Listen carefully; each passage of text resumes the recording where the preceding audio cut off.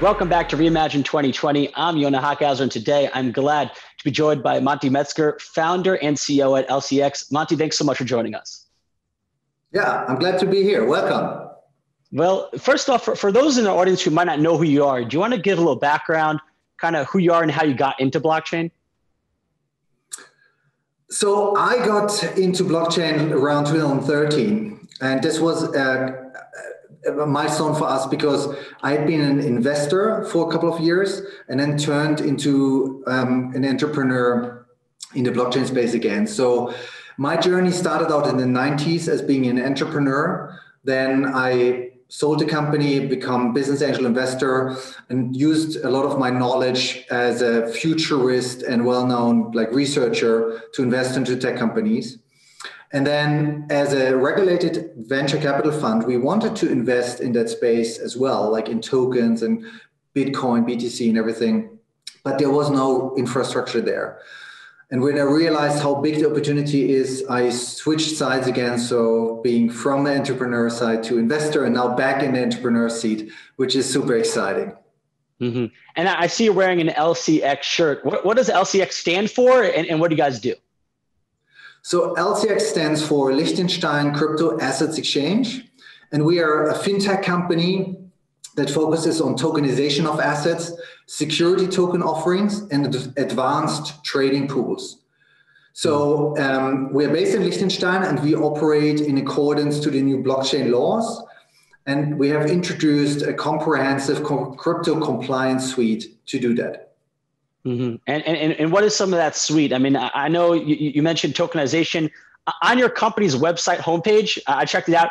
The first thing it says in big letters is tokenize everything. What's so good about tokenization?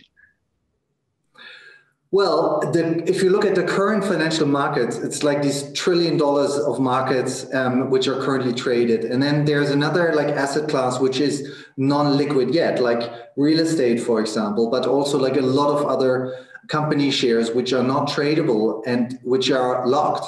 So with tokenize everything, it really comes to the core of our vision where we want to unlock these assets, make them available as an asset class for retail investors as well.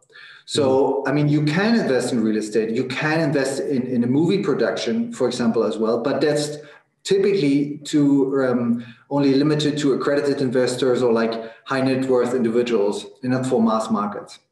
So that's something where the tokenization opportunity really comes in to take these assets which had been not liquid and make them liquid. On top of that, I would say the big opportunity is we have the introduction of a new technology, blockchain technology. And it feels like the introduction of email to the letter. So of course, it works by sending a formal post physical letter, but everybody knows it's much more efficient with email and now chat and everything like that. And it's similar to blockchain to the financial world. So blockchain is to the money what email was to the letter. It seems like, in the crypto space, there's two sides. There are the people who are fighting for tooth and nail that crypto is not a security. They want to burn the word security. They're running away from the word security because they're scared of that regulation. Then there's the other side, like you guys that are saying, no, let's lean into securities. Let's put securities on the blockchain because there's so much to offer. You mentioned liquidity, that being one of the big advantages of tokenizing securities like real estate. You mentioned movies. What do you think is the biggest opportunity for tokenization? Is it real estate? Is it traditionally just totally illiquid assets, or are we going to see the formation of totally new securities that we couldn't even imagine at this point? So we see the big opportunity in securities, and we are not afraid of taking the extra step in the regulatory side.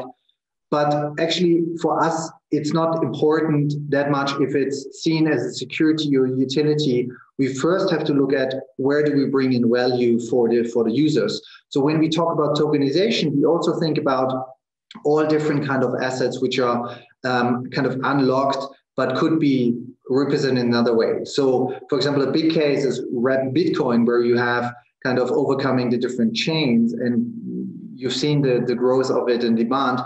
So tokenization could go beyond what is a security, but it's just like a cryptocurrency or crypto asset differently. But like, as we invested a lot into crypto compliance and the whole crypto compliance suite which we launched, we are also able to do to be ready for the next growth wave of the industry, which is coming from these security tokens. Mm-hmm. Now, I heard a story. I'm not sure if this is true, but I heard a story about the founding of LCX. And I'm not sure if it's true. So I'm going to ask you. I heard that the original idea was just come up on a napkin. Is that true? That's right, yeah. And I was here in Zug in Crypto Valley, in the heart of Crypto Valley. So this was 2017 when the whole hype was, and when we realized that Bitcoin is here really to stay. And we said, okay, what is actually missing and to enable a next growth wave? And it will be very interesting to see, comparing 2017 and now, as we see this big bull run on Bitcoin. But a big difference from there and now is really that this infrastructure had been built. And so on the napkin, we kind of wrote down the key points on how do we build up the kind of a key infrastructure player for this next growth wave of the industry. How can we bring it together? And so there are a few things. Basically, Lichtenstein as a core. I think it's probably the best jurisdiction for blockchain companies at the moment who want to go on the regulated side. So that's why the L in the name. And then obviously like crypto and assets and the exchange part, like what needs to be built to get started. And I can already tell you, we are close to the launch of our exchange, our own exchange, LCX Exchange. So where we really bringing all these elements together. And as a first phase, we launch with crypto utilities, utility tokens, and then next phase will be on security tokens then as well. Mm-hmm. Well, I mean, it's quite the journey you guys had from just that napkin. Q3 has been your best a quarter so far for you guys. Congratulations. What has caused such a strong performance in a very economic, uncertain time? I think in economic downturns, it's the best time to incorporate a company because you can leverage it and really build traction. So we always looked at our clients and customers first, wanted to deliver a demand and really build traction. So, and that's what you also see with our token, with all our assets. We don't do any like wash trading or manipulation on things like that. It's very transparent and trusted. We do also publish numbers. So the like third quarter was really outstanding. We have more than 60,000 active traders on our platforms now. And so it was an opportunity for us while the markets has been going down that we build something and actually go counterproductive, counter way. So all the markets have been going down and our token developed rapidly. So if you look at the LCX utility token, for example, from January till now, it's really a big increase in terms of value, what we deliver to our customers. Mm-hmm. And a key reason what we are building really is we are following a three-wave approach. So the first wave is building up a tool set for traders. These are these advanced trading tools which we have developed, LCX Terminal and now LCX DeFi Terminal, where we deliver a software which is useful for any trader. And we're building up a community. And the second part is we're now rolling out different assets with our partners where we enable tokenization of assets and just expose our community to new assets they can invest in. And the last piece is the trading venue itself, where we can then also enable a security token trading. Mm-hmm. Right. And so, I mean, when we're talking about crypto and compliance, and like you've mentioned, you guys are really going out of your way to make sure everything's by the book, approval by the regulator is and everything. And usually the community or the group of investors that really appreciates these moves is institutions. Are you guys also focused, or do you guys also target institutions which have made a big move recently into crypto? Absolutely. So the institutional market is very important for us. And we see that there's some growth coming from. But we also see a huge demand from any like retail investor and in the B2C market as well. So I would say the big amount of traders on our platform are the semi-professional markets. So these are not institutional yet, but they probably will be there soon. And so these are what we say pro traders. So who are exposed to a variety of crypto assets, who are deep into like markets and also trade across several exchanges. That's a kind of a core what we can deliver on our platform at the moment. And like you mentioned, I mean, right now Bitcoin is on quite the run. I think it's at 18,500 as we speak right now. Now, what kind of effect does such a bull market? I mean, even altcoins are also going up as well. What kind of effect does such a bull market have on a company like yours? Is it bringing in all the FOMO traders? Is this the best type of market that you like to see? It's fascinating to see it because it's really, when you look from the inception point of LCX, from this napkin, which we drafted the idea and the vision, to today, core infrastructure had been built and established. So I believe it is just the beginning from a shift from a more traditional market to a digitalized asset class. And so I eventually see that it's just the starting of a big bull run into all different kind of assets. And obviously Bitcoin is first, but to make that happen, you need a couple of things which are more reliable. And if you look at the current exchanges in who are like doing most of the trading volumes, you don't even know if they have an office or where they are registered or how they are regulated.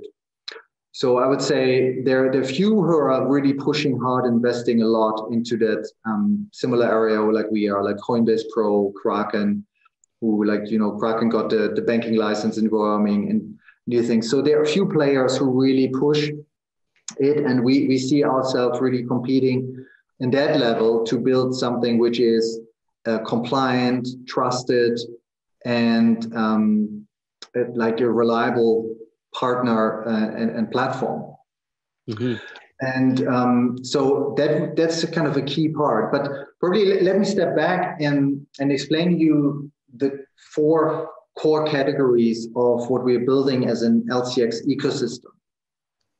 So some of us kind of compare us to INX, the Israel company who did this massive IPO on like an STO IPO structure. But the big difference is that we're kind of bootstrapping the company. We're really building something from scratch, step by step, not raising too much money. We have enough capital for the company, but we also want to show traction. How do we do that? So LCX is this fintech company focusing on tokenization of assets, security token offering, and advanced trading tools. So one key part is the LCX STO Launchpad, which provides this one-stop tokenization platform to automate the whole fundraising and also the investment management. So basically, we see it as the most advanced and fully compliant platform for any token sale, regardless if it's a utility token or security token. We can handle both. And that's where also the whole underlying layer of crypto compliance suite comes in. So we do all the KYC, the onboarding, we are managing token holder registry, we're doing know your transaction analysis. So we're really taking out all the kind of stolen Bitcoins and everything will not be seen on our platform. And to enable this tokenization platform, you need a reliable and credible pricing system. That's what we call the LCX price oracles, where we're calculating our conversion rates for now 2 assets, Bitcoin, Ethereum, to US dollar and euro. And we do this on a daily basis and publish these on the Oracle Chainlink network at the moment, and also on our website. But it's not so exciting for a retail user, but it's very exciting for any technical part because it's the underlying part for any tokenization. And then the third category is really this advanced trading tools. So LCX Terminal is a one-stop platform where you can connect up to 16 exchanges. It has, you see, over 5,000 trading markets, news, social analytics. You have the trading signals, and you have a very powerful analytics and smart order routing engine. So you always get the best price executed across these 16 exchanges, all on one platform. So you don't have to log in into different exchanges. You can all manage it from there. And that's a product which is there since early June 2019 and had been growing tremendously. Then last month, or like 2 months ago, we started LCX DeFi Terminal. I think September 30 was the launch date. And that's a decentralized trading platform built on top of Uniswap. And what really makes it stand out is we built a DeFi protocol, like a second layer protocol, to enable limit orders. Mm-hmm. Because on Uniswap, there's no limit order functionality. We can actually enable this for you. So it's a smart contract which runs in the backend with a price discovery engine. And besides that, you have all the DeFi market data from Uniswap, super fast and beautiful charting, where we have lots of knowledge from LCX Terminal. Also, so there's trading view charting and these things. So that's already out there. So it's defi.lcx.com and terminal.lcx.com for the centralized exchanges. And that's where we kind of build up the community. And what I already mentioned, last but not least, the LCX Exchange.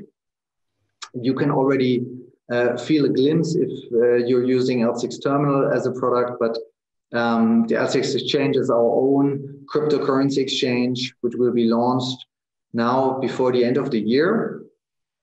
And it will be really something standing out from all the other centralized exchanges. And it will be really exciting for us to tell the community more about this later on. Mm-hmm. Well, why, very exciting that you guys are launching the exchange. What separates your exchange from every other exchange out there? Why should a user use the LCX Exchange? Yeah. So first of all, I think what's known to everybody, so we are a regulated entity in Lichtenstein. And, the regulation, it is marketed as a lightweight framework for blockchain companies, but it's actually not that lightweight. So it's quite a complex banking regulation, which had been applied to blockchain industry.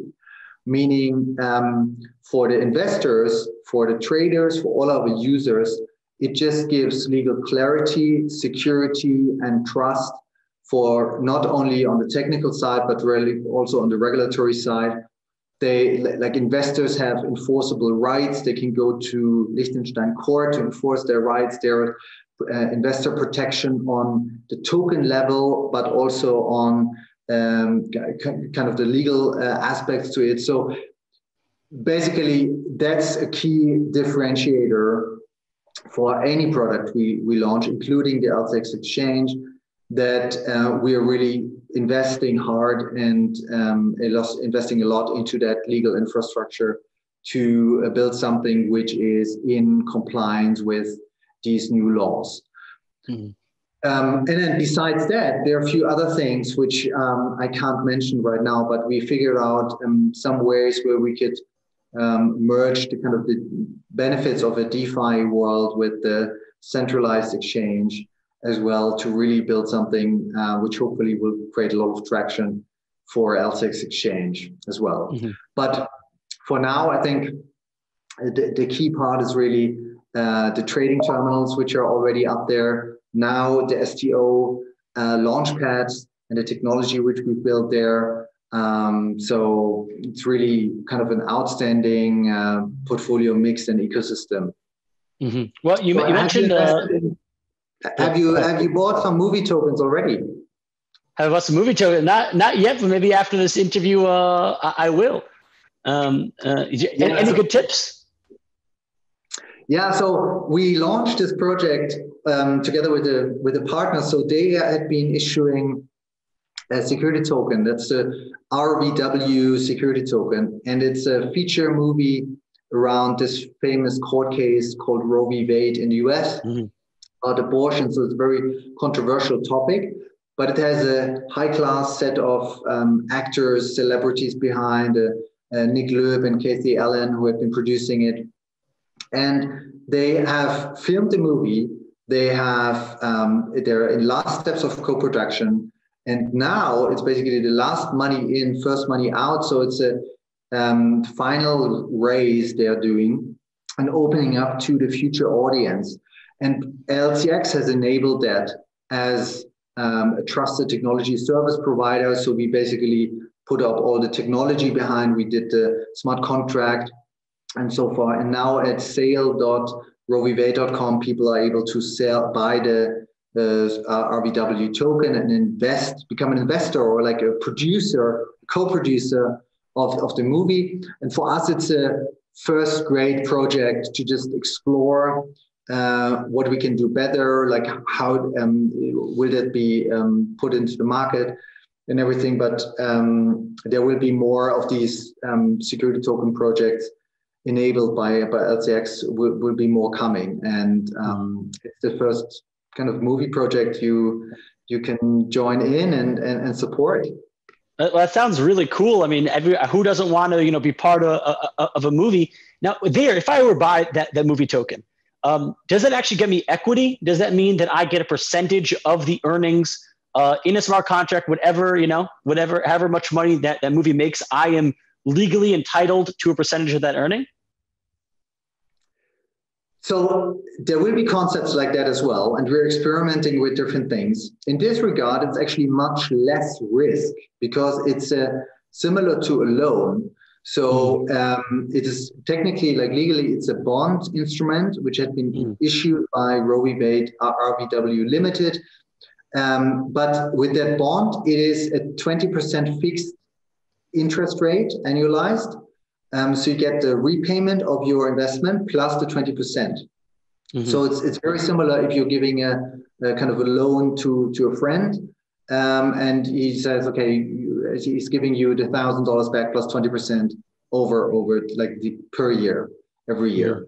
So so it's a very low risk investment compared to like other opportunities, but it's also not giving you the full upside. Of course. So that's something where we thought that's a good, like a very interesting asset class to be tokenized. So it's a tokenized bond, which we've done. And we now have a pipeline of over $100 million of other tokenized assets, which are like ready to be started. And we're taking that one by one. And for example, there's another movie project where we do exactly what you said. So you get 40% of all profits. But you have also no guarantee. So it's not fixed 20% like the other end. It's like can be nothing. It can be like 40% of like a lot. It can be 40% of a little bit revenues. So you're more on the entrepreneurial investment high risk category. And that's what's so interesting.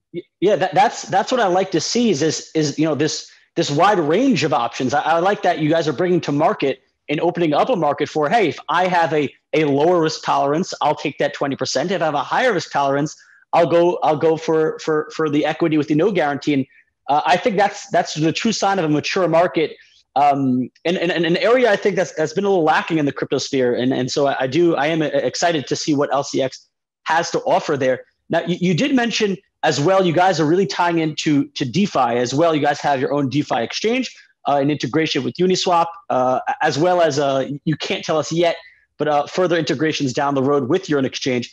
But what are your thoughts on DeFi? As an exchange, as a centralized exchange that prides itself on getting the banking regulation, on really going by the book, and having accountability. That's the whole point of the regulation, is that people know if there's an issue, they have a higher authority to go to that could fix the problem because you guys have regulation, you guys have a license. When it comes to DeFi, it's the opposite side of that. It's the free for all. It's what you get is what you get. There's no one to complain to, but with it comes the lower fees and the higher risk, higher reward. So how do you as originally a centralized exchange, how do you come to terms with and deal with this kind of wild west of DeFi? That's right. So DeFi is really the Wild West, similar to probably the crypto exchanges 5, 6, 7 years ago. And we do see, of course, a lot of changes there. We want to get the balance right, the balance between innovation and regulation. And so with LCX DeFi Terminal, we created this decentralized trading platform, which is enabling you to trade on Uniswap. So it's not our own DEX in a way, but we are facilitating or using our knowledge we've done with these like trading interfaces and building smart and super fast charting and kind of presenting the information in a different way, or the market data and so forth. So that's what you can expect on DeFi Terminal as well. So we are visualizing all the data you get from Uniswap, but in a much nicer view, and you can do the limit orders there as well. But you absolutely got it right in terms of the question, where are we heading? Because for us, it's an R&D field where we invest into building this DeFi terminal and exploring on how we could have a regulated instrument like a security token be traded on a DeFi exchange as well. Is that something we want to do as well? How would the regulator would see it? And my point or view in this is really that it, like similar to the cases from the SEC or other regulators on crypto exchanges now, BitMEX, Binance being sued, problems with OKX in Asia and so far. So there will be also kind of a wave of where regulation will be enforced on DeFi platforms, because sometimes they claim to be super decentralized and the smart contracts might be, but the infrastructure and the operations are not so much. So there's the question like who's responsible about that.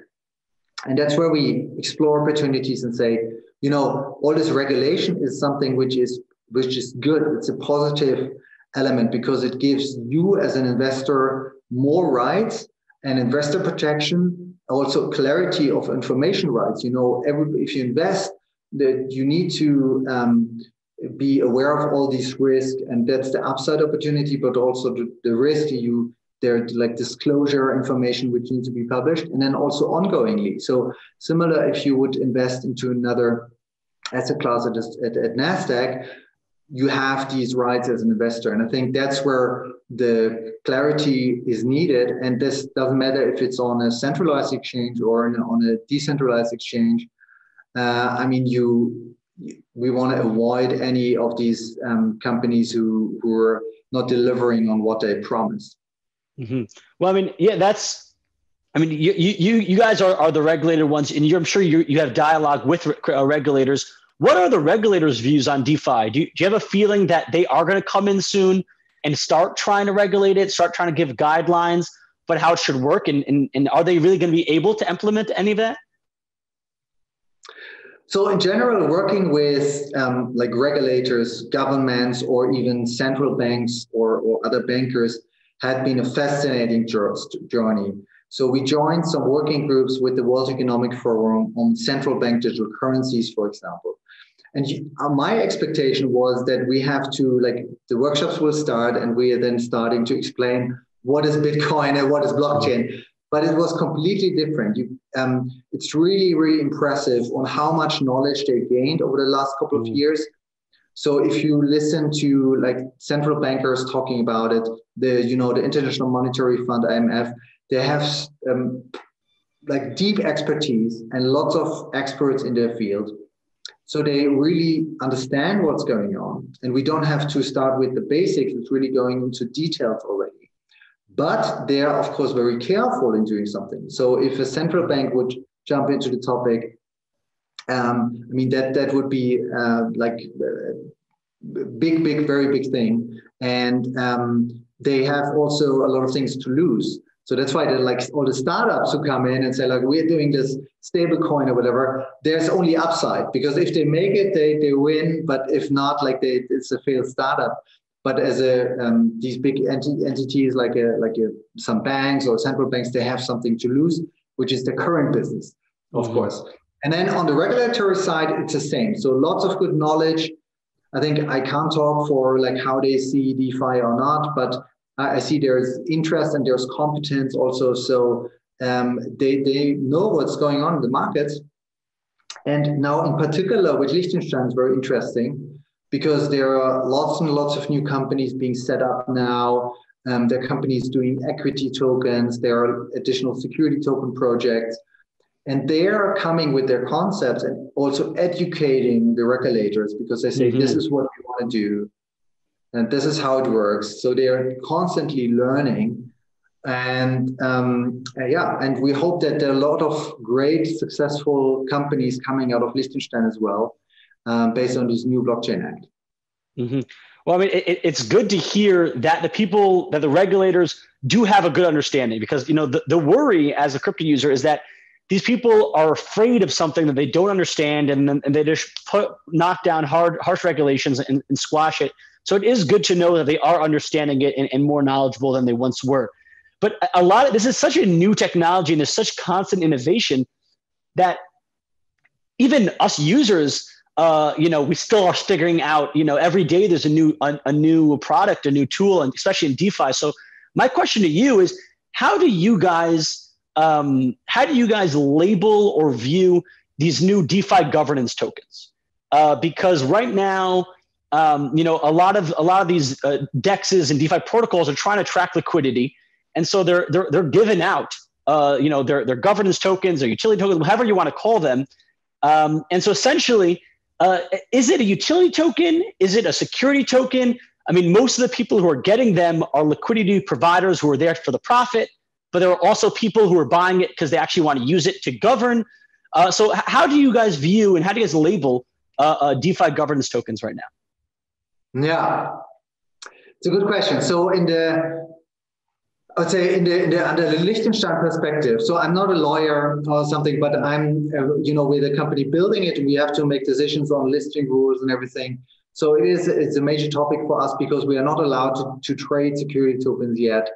So we need to look at like different tokens, and governance token could be something interesting for us. But you have to see it case by case. And if you look at some of these tokens, who are issued and distributed, and what they expect, like there's returns or profit sharing inside, or like other besides the typical governance rules, and they could be easily seen as a security. And then under the European aspect, there's also the defined e-money and the e-money regulations. So sometimes tokens could classify not as a security, but as money, as e-money. So if third party would accept it as a means of payment, you could eventually be seen as e-money already. And so these conversations are happening on our end at the moment, where we see how could that be classified. And what is interesting under the Liechtenstein regulation is they see the token as a container.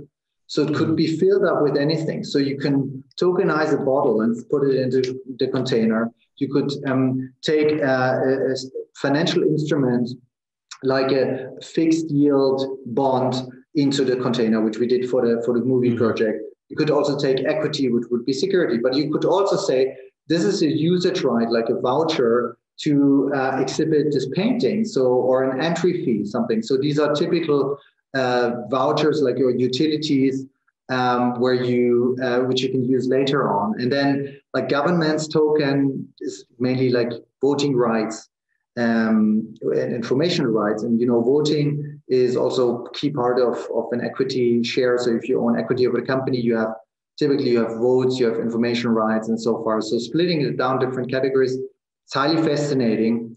But at the end of the day, like how we have to see it is to take it case by case and evaluate it under this new framework and see like what's in this token container. Really, are we able to list it? Is it something which is reliable?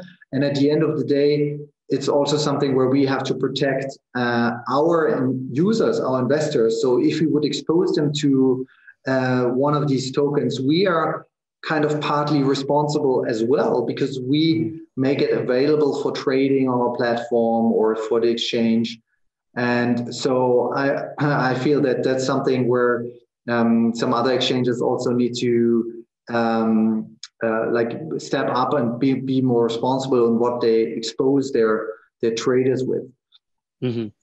You mentioned in passing at some point in this conversation about the OKX exchange where there's been a freeze for, I think at this point almost 2 months. They can't do withdrawals because one of the holders of the private keys was dealing with an investigation with the government. Whatever, I don't really care thoughts either way on that. But the thing that really struck me was that such a big exchange. If you can't get in contact with one guy, that they lose all access to their wallets. That was what shocked me there. So when you're building an exchange, an centralized exchange, how do you have to manage that? I mean, you want to make sure that as little amount of people as possible have access to the funds, because every other person is another area of variable of attack. But on the other hand, you lose touch with one guy, or he goes quadriga CX and dies somewhere. You lose funds. So how do you balance that? The management of those wallets. Yeah, exactly. So security is key, but obviously in this case it might be like 2 securities to give it to one person, and then which you fully trust. So it has to be different levels of protection, and I think it's similar to like different risk models. So there are different levels of security built within such an exchange like LCX. So basically, there are like hot wallets, which has some like custodian solutions where we are holding the keys in HSMs and in a secure manner with multi-signature authorities and these things. But these need to be like quickly accessible. And then also, like every day, there's then some of these funds being transferred to a second level of kind of a hybrid storage. And then we also have a cold storage solution, which is in a like level 10 high security vault, like deep cold storage, where we also then have funds. So, but obviously, like getting these out again it takes 24 hours. And then like there are different levels. And that's what we've seen with other like reliable partners we have been working with. So we know like what the Libra Foundation is building up currently is interesting. And then also what Liquid is doing in Japan and Singapore. They also have like different levels. And Liquid is the exchange never got hacked, never had a security incidents on like the custodian part. So I think that's something like really stands out, because you mentioned OKX, but there have been like lots of other security incidents, hacks, other things where you see there's something wrong. And it's not even like if they're regulated or not, it's just like this should not happen. I think it's a responsibility from the founding team and the management team. And then, by the way, it could never happen if they would be a compliant entity, because the regulator forces you to do like the extra work. And that's why it is complicated. And some companies also decided to like move out. So there had been news about companies moving from Lichtenstein because it's too complex. We also, on our own experience, we teamed up with a famous exchange called Binance back in 2018, and we did announce a partnership with them and really tried to help them establish a regulated entity in Liechtenstein, which completely failed. And that's where we also got a lot of learning points from there, because it didn't work out. And it's hard to have this a company who had been operating in the Wild West since a very long time to just like turn them around. And my assumption is that with OKX, for example, the story is much bigger than just like this one guy who has the keys. I think there's much more going on, which we just don't know. So so that's why I believe it's a great opportunity now for LCX to come in, because we don't have this trading history with a lot of things which have been either shady businesses or money laundry or things which we can't categorize because we didn't track the data yet. We've built it up from scratch. So it's like 2.5 years now in the making. We are like at the final stages to be put in the registry at the regulator at Lichtenstein with these licenses, and then we're ready to go. So it's a very interesting moment in time, and we're trying to enable the next $1 trillion wave for crypto. Mm-hmm. Well, yeah, listen, I think it's really crucial for this ecosystem. Not only, listen, there's a lot of people and there's a lot of times where you do want the unregulated, where you want the cheap, quick, fast, no one looking rules. But it's also really nice to have options like LCX that are regulated to the gills, that have to go through those strict and complex regulations, because then they're more trustworthy. You know, there's no shady business going on. Between you and me and all our viewers, it's probably better that it didn't work out with Binance. As we all know, there's a lot of shadiness going on with them and with Binance US with the leaked papers. And so I think better for everyone. But I know you're very busy. So I'll give you one last question before I let you go. You did mention that you start off as an entrepreneur, then you actually became an investor. And then now you're back an entrepreneur. So what kind of unique lessons did you learn as an investor that you think give you a very unique perspective and a lot of help now that you are trying to go and start your own business? Okay, so I think the key lesson I'm taking away from building up our own business, then like being on the investor side and analyzing a lot of businesses, and now like being back in the entrepreneur seat is really one thing. So, and this is building traction with the users and building something users want. No, it's something simple. Mark Zuckerberg also once said it, but that's core. Like we can spend millions and millions into building a platform, and then there's nobody using it. So that's why we did not develop everything in the back door in a room and then come up with the final solution. But we launched several products, the trading terminal, the DeFi terminal, and every time we are learning and bringing that knowledge back to build something better and better. Mm-hmm. And we also back with my experience from an investor side, we're not raising too much money. So we are kind of competing, Coinbase Pro there right before their IPO, they have hundreds of millions of raised. INX also is now raising loads of money and trying to build the perfect system. And then we have other competitors who are in the tokenization space, like a regulated bank, Signum Bank or Zeba Bank. Then there's Kraken, who have been in the business doing now the banking regulation in Wyoming. So these are like our competitors in a way, who have hundreds of millions of dollars on the bank, but we don't need so much money. We only need happy customers. Mm-hmm. And once we are at the point where we found something that really works, then we can scale it up really, and then bring it like more venture capital, but we don't need it at the moment. It's like building traction is the core, and we always have our customer first. And that's my key takeaway from the investor side and building here now a new fintech.